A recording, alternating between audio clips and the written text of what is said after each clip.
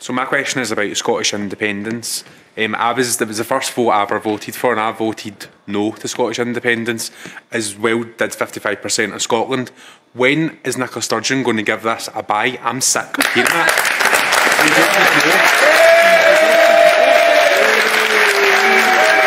Hang on. We couldn't hear you, so you're sick of hearing about it?